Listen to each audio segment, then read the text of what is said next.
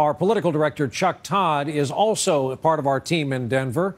Tonight, debuting our new pre-debate polling numbers. And, Chuck, how interesting that 34 states are voting, but this race is still on the move, and either a gaffe or a big moment at one of these debates could change the numbers further.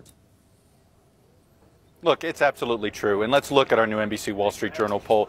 There are two numbers that matter more when judging whether a president wins re-election or not. It's his job approval rating and where people see the direction of the country. For the president right now, his job approval rating is at 49%, disapproval at 48%. Our pollsters tell us that 49%, that is in the re-elect zone. Now look at this, direction of the country. 40% say we're on the right track. That 40% is not a great number, but it's actually the highest number we've recorded in 3.5 years. Let's move to the head-to-head with Mitt Romney. This is where the race is tightened a bit. The president's number is steady at 49. Mitt Romney has picked up a couple in the last couple of weeks, sits at 46. What's helping him?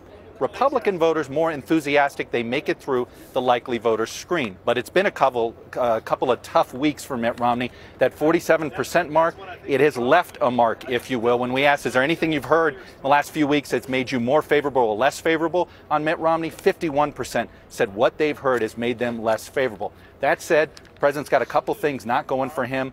On the issue of Libya and Egypt, more people disapprove of how he's handled the situation there than approve. But the overarching theme here, Brian, and why is the president in a commanding small lead? 57% tell us the economy is now in recovering. Highest number we've recorded on that question.